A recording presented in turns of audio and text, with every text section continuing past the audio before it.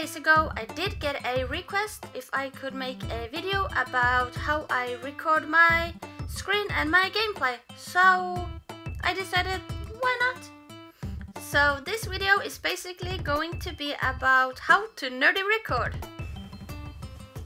So this is the 3DS that I use, and it is a new 3DS, and it looks like a pretty normal new 3DS, right? Let's see if I open. Pretty normal, right? But the thing is that this is actually a capture card, and that is because it has a capture card installed inside it. So physically you won't notice any differences, except that it has a USB port and a USB connected to it, and that allows me to connect my 3DS to my computer, and then I can stream my gameplay onto my computer. So to get a capture card, there are two ways to go about this. The first one is doing it yourself, which will include some soldering, I think. And the second one is to get a company to do it for you. From what I know, there are two companies that can do this. The first one is based off in Japan, and it's called Katsukiri, and that's the company I went with because at the time of me getting my capture card, Katsukiri was the only one that was able to get me a European 3DS. The second one, I think it's based off in the US, and I think they're called Loopy. So what consoles can you get a capture card installed to? From what I know, you can get a new 3DS, a normal 3DS, a 2DS, and a DS Lite. From what I know, Katsukiri also installs capture card onto other consoles as well. So when you have decided where you want to get your capture card from, you can either send in your own 3DS or you can purchase one. So let's head over to the computer and I can show you in more detail how the capture card works.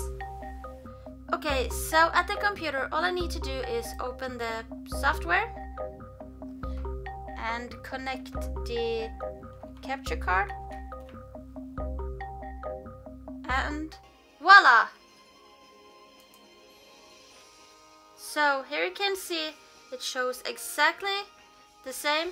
I'm gonna try to do like this.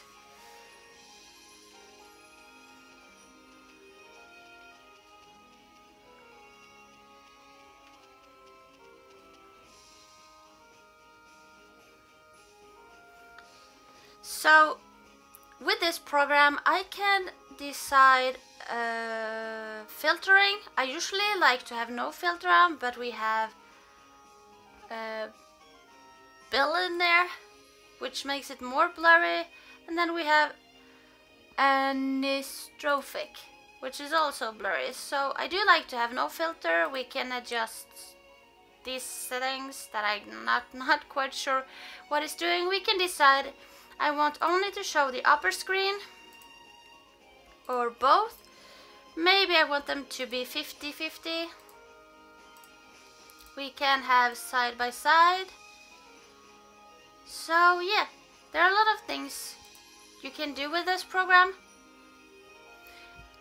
So now that we have our 3DS connected, it is showing the gameplay. How do I go about recording all of this? Well, all I do is to actually use a program called Camtasia. So let me boot up Camtasia and show you guys. So this is the program. Going to go on a new project, and this is basically what it looks like. Record button is there, and this is what I use to render out my files. Usually I go to custom production and new custom production, and then you can basically put in the settings that you want. So this program is very user friendly. It's a very strong program, and you can also decide if you want to record only the screen, not the sound from your computer. You can have both.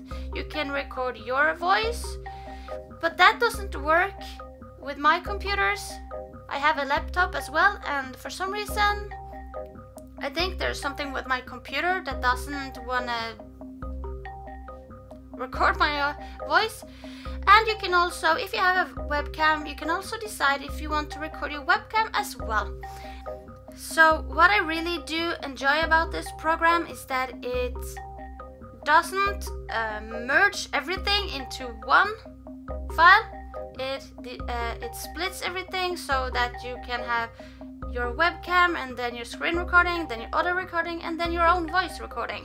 So if you then suddenly decide that, oh my god, I do not want to use my webcam recording, then you can just simply delete it and everything else should be there. Okay, so when you first get your capture card and you're going to record the audio, you can hear that it sounds really weird. It's it has no sort of strength to it. It has nothing that kind of pulls it down. It just lays on the very top. I'm sorry, I'm really bad at explaining. So what I like to do is to use one of these. This is just a simple, I really don't know what to call this, but all you need to do is just to connect one of these. You can use any sound output cables and just connect it, and bam, the sound quality is a lot better. So yeah, that is basically how I stream my gameplay to my computer and how I record the gameplay. So if there's anything else you would like to know, or anything else you would like to see, or have me talk about how I do things, then feel free to leave a comment in the comment section, and I will try to make a video about it for you guys. So, but also please do bear in mind that there's a lot of different ways to do things. My way is not the best way, it's not the ultimate way. There's a lot of different ways to do it, so this is just the way I do it and the way that I found works for me. So you may find another way that you find more useful for you. So, but thank you so much for watching, and thank you so much for your support. I really appreciate it. I hope you enjoyed the video and that you're excited for more to come.